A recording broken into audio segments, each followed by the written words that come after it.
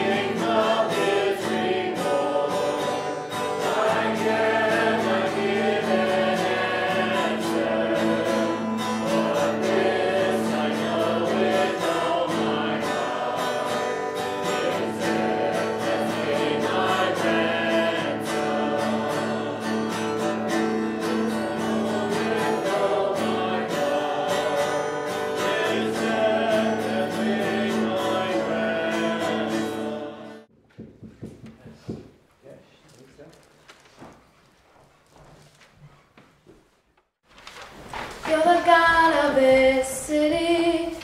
You're the King of these people. You're the Lord of this nation. You are. You're the light in this darkness. You're the hope to the hopeless. You're the peace to the restless. You are. There is no one like our God. There is no one like our God. For greater things have yet to come, and greater things are still to be done in this city. Greater things have yet to come, and greater things are still to be done in this city.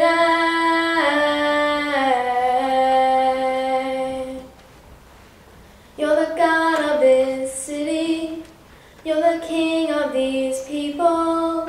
You're the Lord of this nation. You are. You're the light in this darkness. You're the hope to the hopeless. You're the peace to the restless. You are. There is no one like our God. There is no one like our God.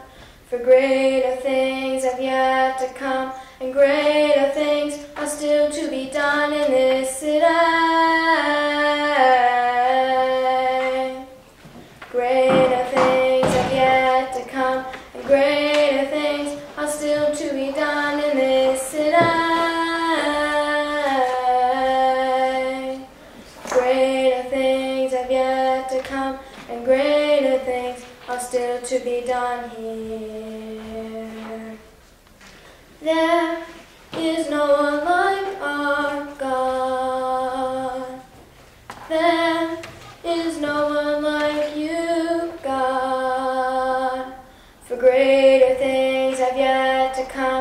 greater things are still to be done in this city.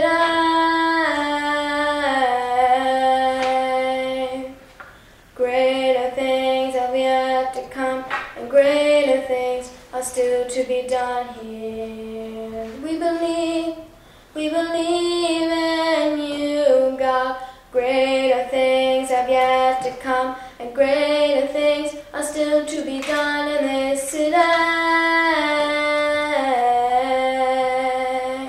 Greater things still to be done here. Still to be done here. Ooh.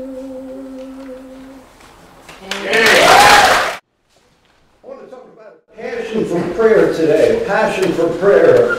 It is amazing how people can be so passionate about many things in life.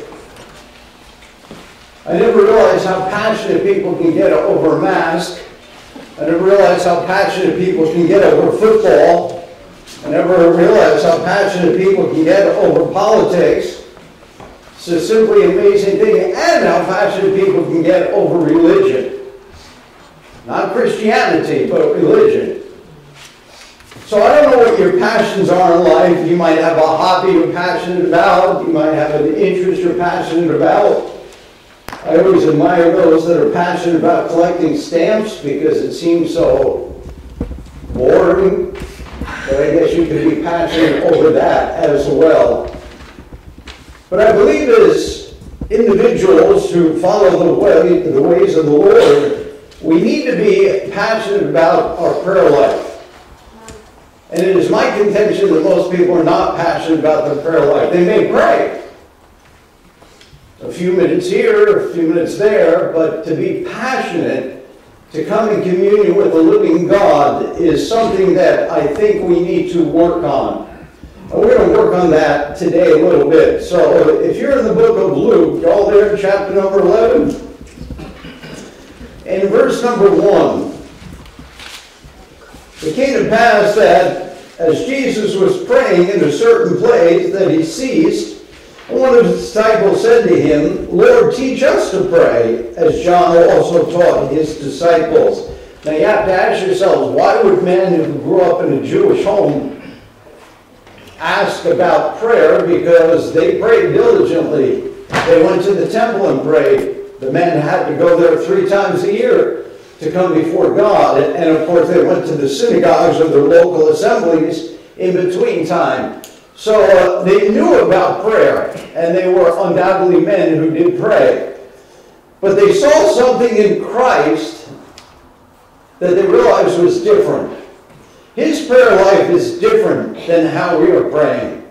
And of course, what made the difference was that Jesus was in personal communion with his Father, as opposed to just a rhetorical prayer that was maybe sometimes written down and other times was just kind of off the cuff, but it was very flowery, our Heavenly Father, great art thou God, and greatly have done wonderful things, and how you have blessed us, etc., which is a lot different than having a passion and saying, oh God, John at work needs Christ.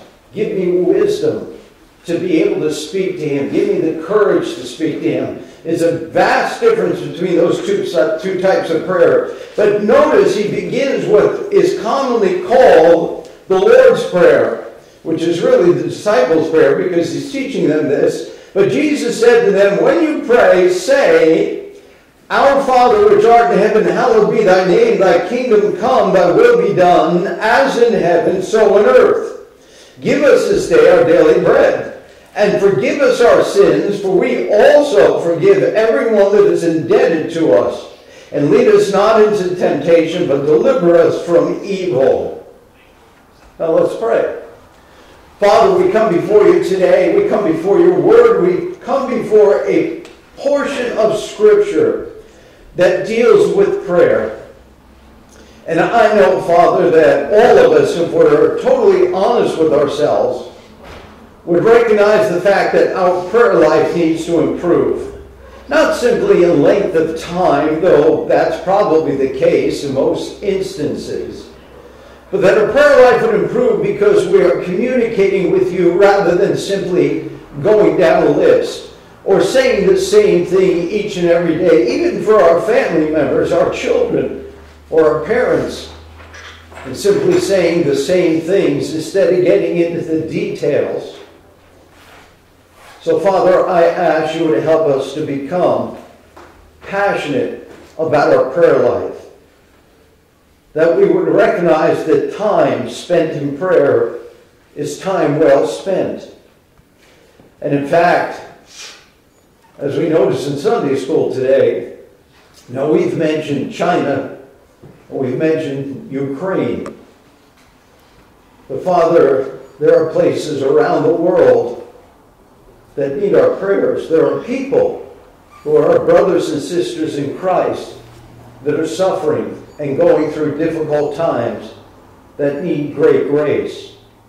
We have missionaries that we support. We need to be praying for them regularly, if not each and every day, for their hardships and their difficulties. And now with the war in Ukraine, prices are escalating not just here in America, but elsewhere. So people are having struggles. People in our church, I'm sure, are beginning to have financial struggles. So Father, let us be a people that don't count it a waste of time and will not allow the flesh, nor the devil, nor the world and its pressures keep us from going into our prayer closet and spending time with you. Forgive us, Lord, of the sin of prayerlessness, for you have done great things for us. And we always claim, and proudly so, that Christianity is not a religion, it's a relationship with you. And what kind of a relationship would two human beings have if they rarely spoke to one another or said the same thing to each other all the time? Father, please, in this dark hour, let us be a people of prayer. There's much to be praying about, and we need to engage in praying for people, for situations, for circumstances, for the health of folks, and for all those things that come into people's lives. We ask that you would speak to our hearts today through the Holy Spirit. And Father, there's one person here that's never come to Christ. Might you give them no peace until they find that peace that comes through Jesus and knowing you. And I pray it in his wonderful name. Amen. Amen. True story. Way long ago, a woman, her name was Betty Travis. Betty Travis was driving a 1956 Chevrolet.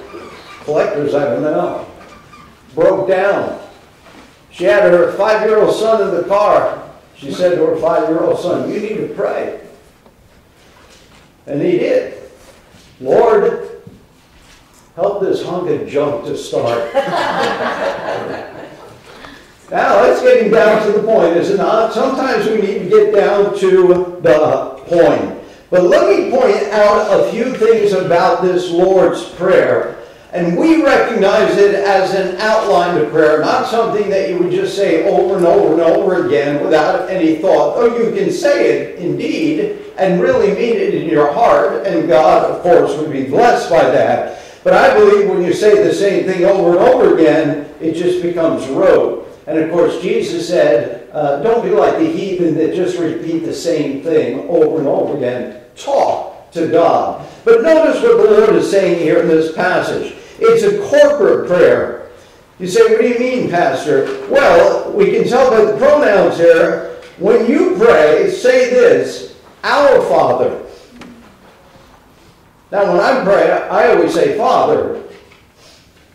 But I don't say "Our Father" because it's just me in the room alone. It'd be kind of weird if I said "Our Father." So this is a corporate prayer for the church. Our Father, which art in heaven, hallowed be thy name. Thy kingdom come, your will be done, in heaven or on earth as in heaven, as it says in Matthew.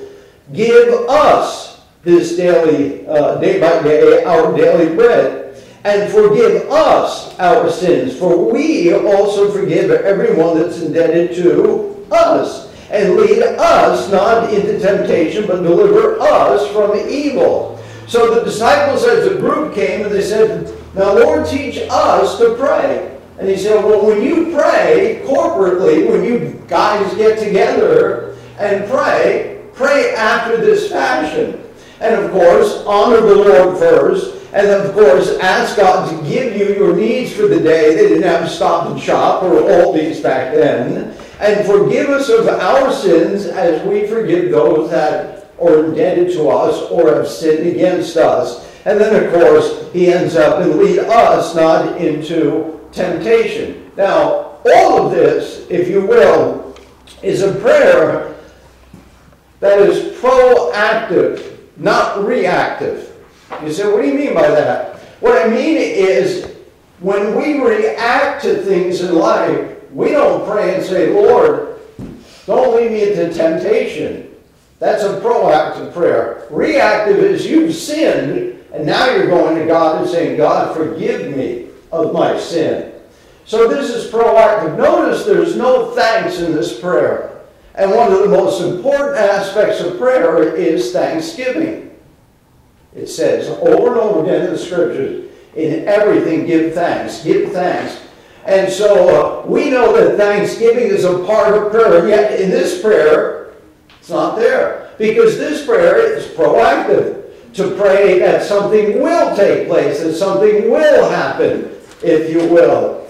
So here the Lord is giving this prayer to his disciples and asking them to understand that this is something they ought to pray, because they're going to be going into the world without Jesus. And they're going to literally change the world. And there's going to be a lot of opposition. Now, Dave mentioned opposition today in the world around us. I don't know if you've noticed it, but in the past 30 years, there's been a lot of opposition against Christianity right here at home. In fact, they can't even call it Trans World Radio anymore. That is, talk about what a day we live in. I want to ask you a few questions. You answer these. Don't answer them out loud, unless you're really under conviction. But let me ask you a couple of questions. Number one is this. Is prayer really worth the effort? Is it really worth the effort? Now, all of you are probably saying, oh, yes, it's worth the effort. So the next question would be, well, how much effort are you putting into it? If it's really worth the effort, how much effort are you putting into your prayer life? Let me ask you this question. Would your prayer life inspire anyone else to pray? How inspirational is your prayer life? Well, you say, Pastor, you have to pray out loud for anybody to know. Not necessarily. You can be caught praying silently in your home on a regular basis. The kids could go by a door and say, oh, Dad's praying again. Oh, there's Mom. She's praying again. Or you train them when they're little. Shh. Mom and Dad are praying. Would your prayer life inspire anybody else? Or is it something so secret that nobody even knows about it? Well, Jesus said to go in your prayer closet, don't tell anybody. But I think that when you go in your prayer closet, people in the household should know you're in your prayer closet. And the last question is this. Can you name the last 5 prayers that God has answered for you?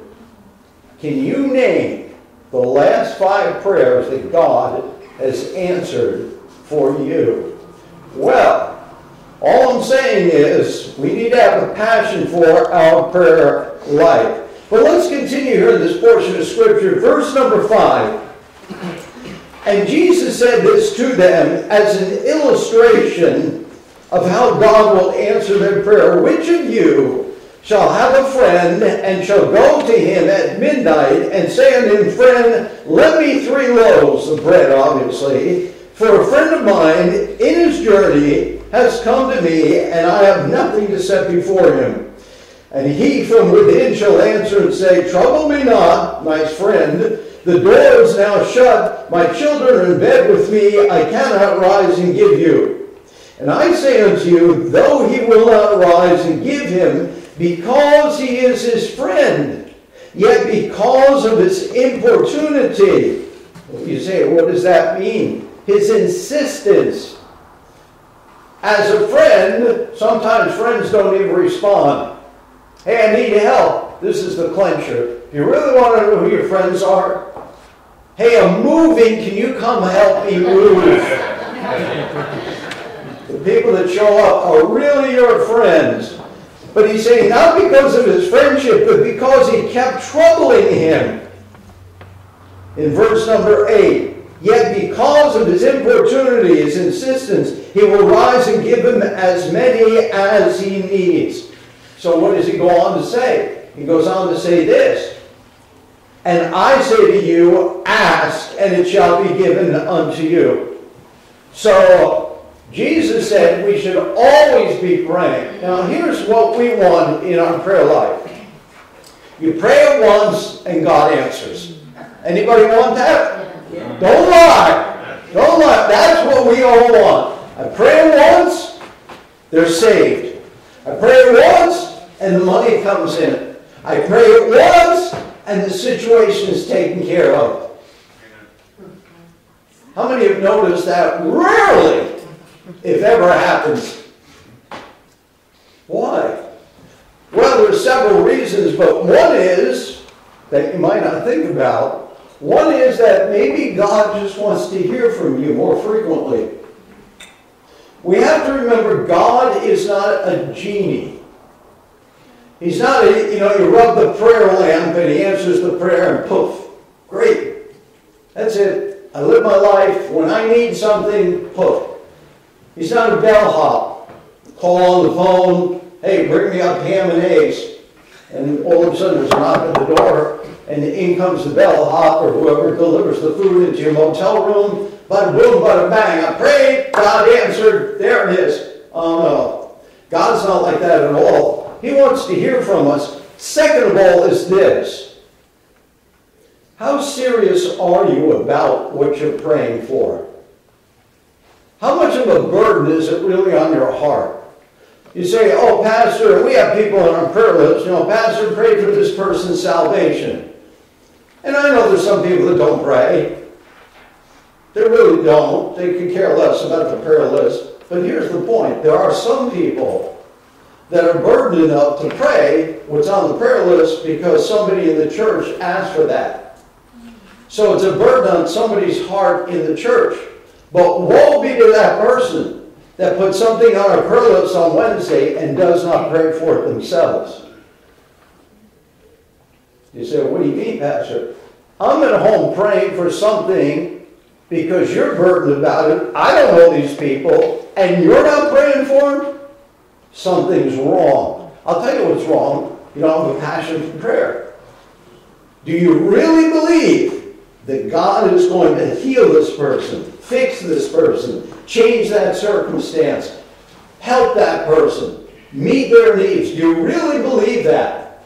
And if you really believe that, you pray. You pray. So let's get into this idea of asking. Ask, seek, and knock. So number one in our prayer life is to ask. That seems pretty fundamental, does it not? I mean, if you're not going to ask, God's not going to answer. So we have to ask. We have to verbalize our requests. And let me say this. When you pray, be specific. Don't pray, Lord, bless the pastor. I'm already blessed.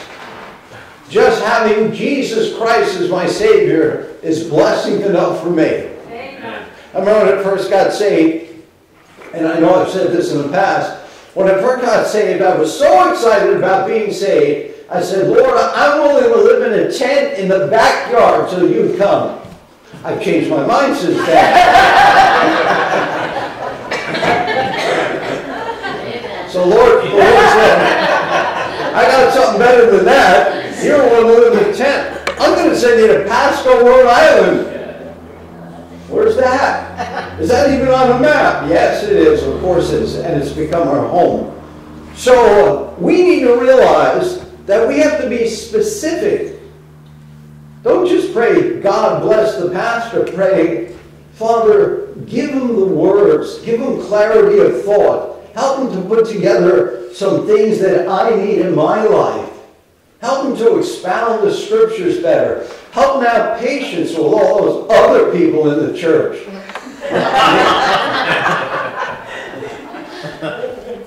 Lord, help him to have the strength to carry on and do whatever it is that he does all day. By the way, Lord, what does he do all day?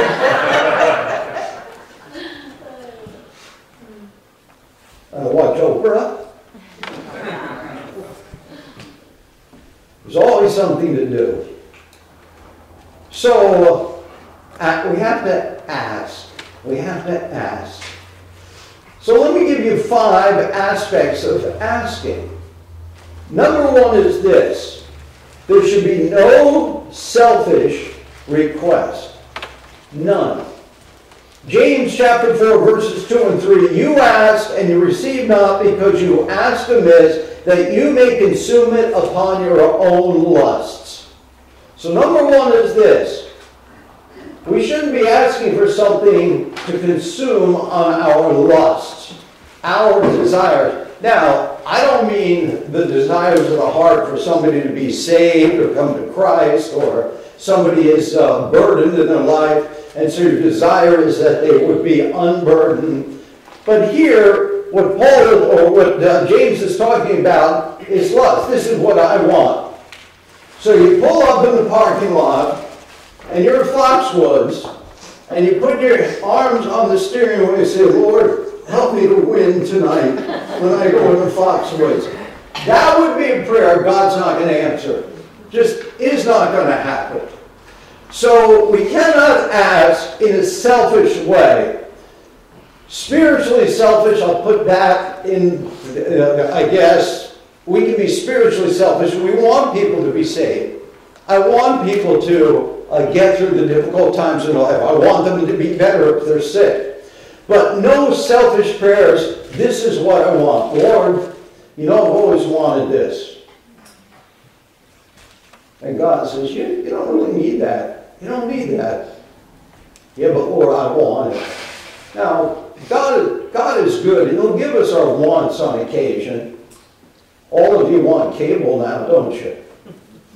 When cable first came out, yeah, that no better not have it in their house.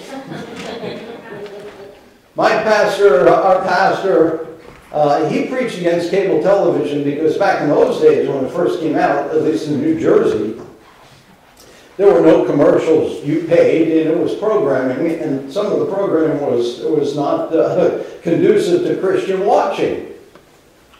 And so he preached against it. Well, now, pretty much everybody has cable TV, or actually it's been around so long, people are starting to cut the cable like I did. Say, you know what, I'll just get what comes through the antenna if I'm going to watch television. But no selfish requests. Here's number 2, James chapter 1. To ask in faith. If any of you lack wisdom, let him ask God, that gives to all men liberally and upbraids not, and it shall be given unto him. But let him ask in faith, nothing wavering. For he that wavers is like a wave of the sea, driven with the wind and tossed. For let not a man think that he shall receive anything of the Lord. A double-minded man is unstable in all his ways. By the way, the context of that, being unstable in all your ways, is not believing God will answer the prayer. Well, I'm praying it, but I don't really think God will answer this prayer. And we've all prayed that. We've all prayed that. Somebody is given a prayer request, and people in the back of their minds are thinking, I don't think God's going to answer that. And if we actually do pray, God says, I can't answer that prayer. You have to have enough faith. In fact, if you have enough faith, Jesus said to his disciples, You can pray that this mountain be moved, and guess what? The bulldozers will be there the next day moving that mountain.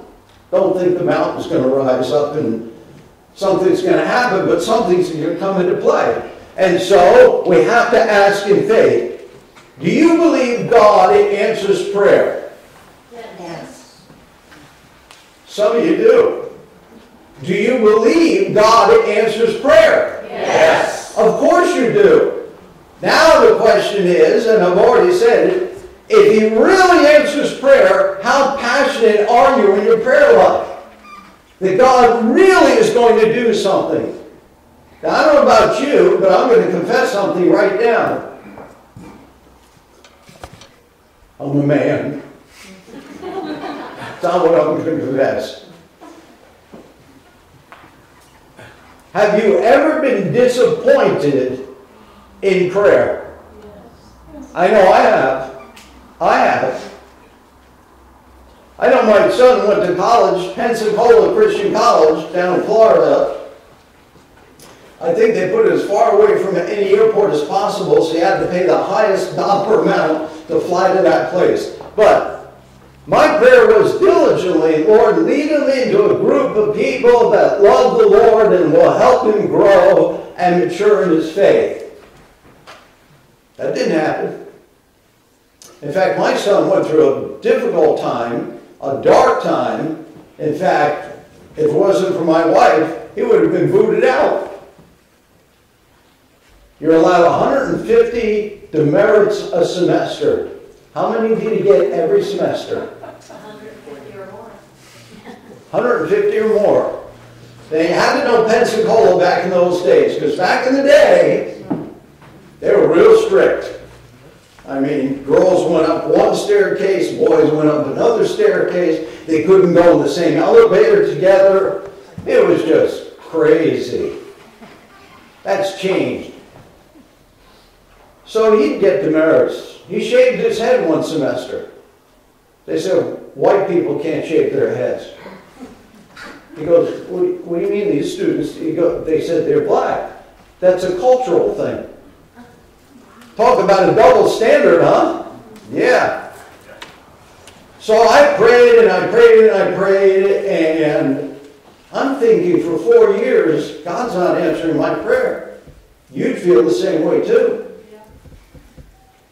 But 20 years later, God's answered that prayer. Has He not? Amen. Now he attends church with his family every week. Every Wednesday night he goes to help reconstruct the building over there in Putnam. And so he's involved. But who wants to wait 20 years? I don't. I want to pray once, and it's done.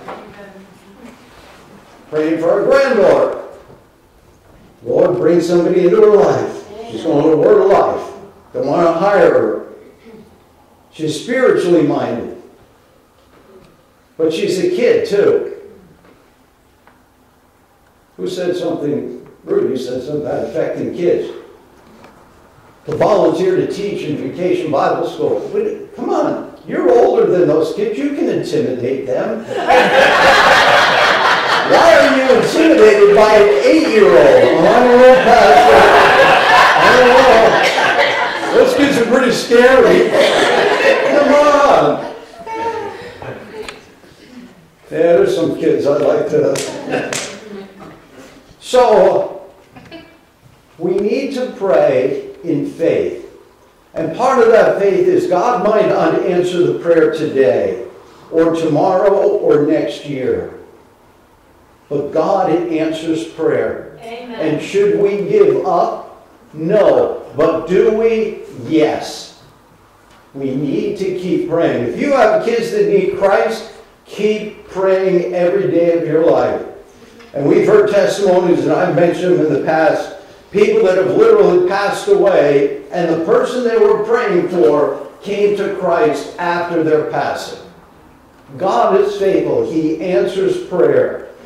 Then the third thing is this. So if we're asking, we can't ask selfishly. We have to ask in faith. Here's the third thing. 1 John 3, 22 and 23. Whatsoever we ask We receive of him because we keep his commandments and do those things that are pleasing in his sight. If we expect God to answer prayer, we have to be obedient to him. We can't be living in sin and then pray and expect God to answer that prayer. We have to be obviously obedient to the Lord. Walk in the ways of the Lord that he may answer your prayers. Be obedient. Number 4 is this. It has to be according to God's will. 1 John. I got all this from Dave's expose. You know, I was thinking this morning, Dave, if it took you a year, and it did, to go through 1 John, if you did that with Revelation, the rapture would have happened. Years they've been here saying, but Lord, we're only in chapter 4. Next to be here, what do you say?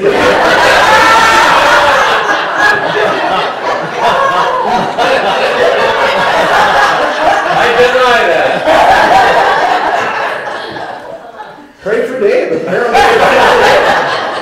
Anyway, 1 John chapter 5, verses 14, 15, and this is the confidence that we have in him. If we ask anything according to his will, he will what? Hear us. He will hear us. He will answer our prayers. So we have to ask according to God's will. Now, part of our passionate prayer life is to see the will of God. What is God's will? So that's obvious when it comes to righteous living. That's obvious in the Bible. It says not to gossip. Okay, I better not be a gossip. It says not to be a whoremonger, a liar, a cheater, a thief. Okay, well that seems self-evident. But what's God's will in your life? It could be, for us it was to move. You know, we grew up in New Jersey. We actually thought it was normal to be in New Jersey. We didn't know it was New Jersey. We didn't know that. And then God said, no, I want you to go to Bible college. Well, Lord, you know, I'm 30 years old, and, you know, at 30, you're kind of out of the college scene. And God constantly impressed on me, you can't serve me without going to Bible college. And I tried. I mentioned it, TRW. I was going to say it, but TRW. I said, well, maybe, because they had some advertisements and stuff. I said, well, maybe get some work. I just wanted to serve God in a physical way, because I got the gift of help. So I want hands-on, I want to do something. And so the Lord said, no. He said, I want you to go to Bible college. And finally surrendered to go. Because that was God's will. That was God's will for me to go. And so I went. And of course, prayers got answered. What kind of prayers? Now, Lord, we need money. I'm not working anymore. And he answered prayer. Not as quickly as I would have liked. Those were lean years, were they not? Lean. You say, how lean were they? Oh, I probably weighed 110, 105. I don't know. They were lean years. But they were good years. They were good years. There was some trouble, though. Like when your landlord stuffs pornography in your mailbox because you're a Christian. Yeah, that's kind of landlord we had. Lived right behind us, in the house behind us. Yeah, that was interesting. Number 5 is this. That we have to abide in Christ. There's the if factor in John chapter 15, the Lord's Prayer. If you abide in me, and my words abide in you, you shall ask what you will, and it shall be done unto you. We have to abide in Christ. So, we can't ask selfishly. We have to ask in faith. We have to be obedient to God's calling and God's will. We have to ask according to his will. And of course, we need to abide in Christ. That's to get an answer to prayer. But we want a passionate prayer life. Not just a rote memory, here's my list. I got to be at work in 10 minutes. No. To get along with God and to begin to pray. And if we're really passionate, I assure you what's going to happen is you're going to spend more time in prayer and it's going to seem like less. It's not going to be the drudgery it once was. It's going to be something you look forward to. So Jesus said, ask, but then he went right on to say this in verse number 9, ask, it shall be given unto you, seek, and you shall find. What are we supposed to seek? Well, I'll tell you what the Bible says, seek the Lord. Seek his kingdom first of all. That's what we're supposed to seek. Isaiah 55:6, seek ye the Lord while he may be found, call upon him while he is near. So we're supposed to seek the Lord. We're seeking after the Lord in prayer. But on the backside of that, we're also seeking what God is leading us to if he wants us to answer that prayer. And that brings us to the last point. That's knock. Knock and it shall be opened unto you. So we're seeking God's will. We're seeking God's wisdom. We're seeking God's working. We're seeking God's solution. And if he leads us to a door, we're supposed to knock, and it will be opened unto us because he led us to that door. So many times, as I said, our prayers are reactive. Oh Lord, this happened, I can't believe what happened. And the Lord said, pray this way. Lord, don't lead me into temptation. Keep me from the evil one. Help me to live for you and to be the man of God you want me to be, or be the woman of God you want me to be. Allow me to be a light in a dark world. Use me as an empty vessel. Help me to surrender myself to your will. All of that is proactive, not reactive. Now, none of us pray daily. Lord, give us this day our daily bread. We usually just jump on our cars and go to the store, right? But after the food is put before us on the table, then's the time to say, Lord, thank you. Thank you for what you've allowed me to do. Because there are many people in this world that have no food, but you do. So is your prayer life passionate? How passionate is your prayer life? So when the Lord said, here's how I want you men to pray, and women, but there were 12 men before him. He said, first of all, glorify God. Hallowed be thy name. Holy is your name. Father, you are high and lifted up. Isaiah said, your train fills the temple. How glorious you are with the seraphim around you and a rainbow over your throne. How wondrous you are as you show yourself, as Ezekiel says, a wheel within a wheel with eyes that surround that wheel. How glorious you are. So we could go on and on like that. But really, most times I say, Father, I'm hurting. My heart hurts. I pray for my kids, and I name them, and I pray for them, and my grandkids. I got one right here, Jackson. I want Jackson to be a man of God. I want him to grow up and love the Lord Jesus. I want him to marry some woman that wants to share in the ministry like my wife does. She gives me all my sermons.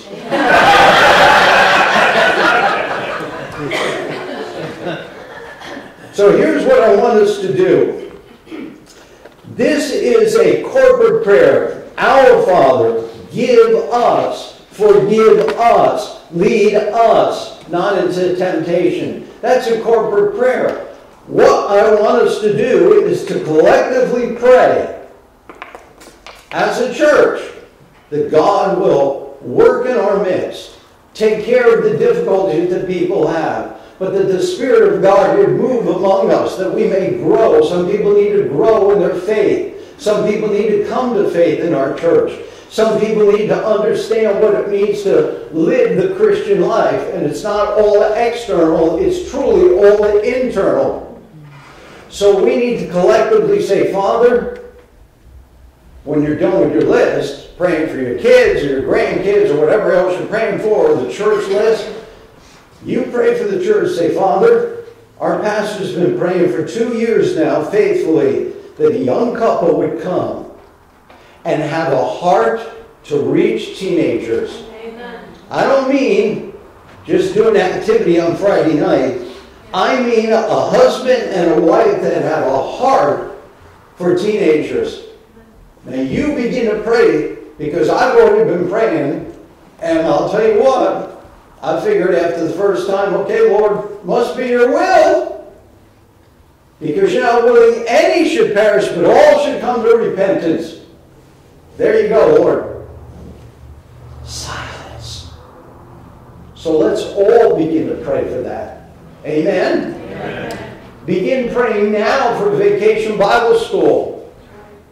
My grandson made a profession of faith last year, 2 years ago in Vacation Bible School. Something happened last year. I don't know what it was. I don't know what happened last year. Some COVID thing came around. I want other kids to accept Christ. So does Jesus. So let's pray about that as a church. I want to see the hand of God move among us in ways that we can recognize. I want us to walk into the building and sense the presence of God. I want us to know that God is alive and well. We know He's alive and well, but in a way that says God is moving in New Hope Baptist Church in the middle of Pascoag, Rhode Island. You see, God can only work in major cities. I like to see Him build a mega church out here. Not down where it's real crowded. Out in the middle of nowhere. Now, I suppose if you preach well enough, maybe you could. But it's not a question of preaching, it's a question of God's moving.